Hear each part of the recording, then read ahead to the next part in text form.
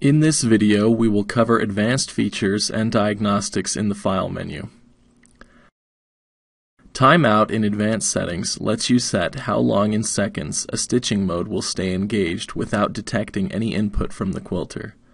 Detecting input means that the encoders on the carriage and frame of your machine are no longer sending movement information to Perfect Stitch. System information provides information about the current software of your system. This is usually accessed to see if an update is available or during troubleshooting. System log is a history of actions the machine has taken, including detecting errors. Pressing reset will temporarily clear the log. If you exit and re-enter the system log, the log will be restored. Save allows you to save the log to a USB drive and will permanently remove the log from the machine. This is used in some cases for troubleshooting. Update System is used to update Perfect Stitch software and any other QuiltEasy devices via USB. Update Machine is used to update Perfect Stitch software via USB. Maintenance is used to check on the machine maintenance counter. Manufacturer recommendations for most machines require that a quilting machine be oiled for every 8 hours of use. The maintenance button displays a notice of how many hours remain until the next scheduled oiling. Pressing reset sets the schedule back to 8 hours. If you use the machine for more than 8 hours, Perfect Stitch will remind you that the machine needs to be oiled. Robot Demo Interface activates a product demonstration of the robotics user interface. This is used mostly in commercial settings and shouldn't need to be activated. Disable Robot Port and Disable Rear Port will deactivate ports on the rear of the machine. This is used largely for troubleshooting and should not be used without being directed to do so. Diagnostics provides data from the various sensors and inputs of your Perfect Stitch device.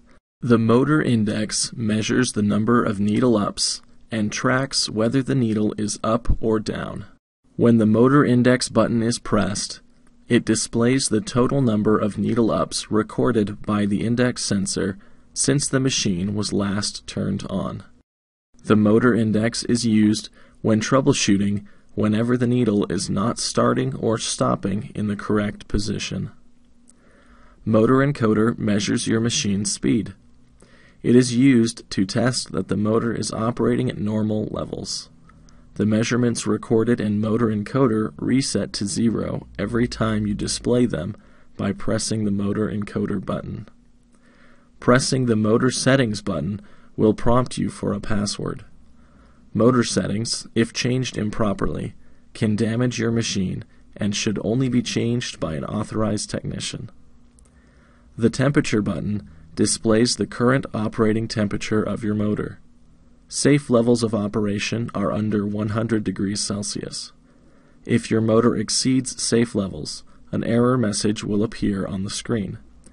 If the problem continues to occur, you should contact your local dealer for support. The top encoder button displays the Y encoder coordinates of the stitching system. The number displayed should change when you push the handlebars away from or towards yourself. The bottom encoder button displays the X encoder coordinates of the stitching system. The number displayed should change when you push the handlebars to the left or to the right. Top and bottom encoders are regularly checked if there is a problem with the stitch regulation. Handlebar buttons will test whether Perfect Stitch is sending or receiving information from the handlebar button inputs. Needle up tests the needle up and needle down inputs.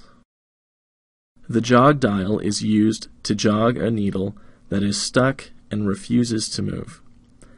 Position mode will apply power to the motor in order to move the machine up or down to the specified needle location. Negative settings in the Jog Dial will cause the motor to run in reverse. Power mode will apply power as you turn the dial. When needed, power mode is recommended to jog the machine.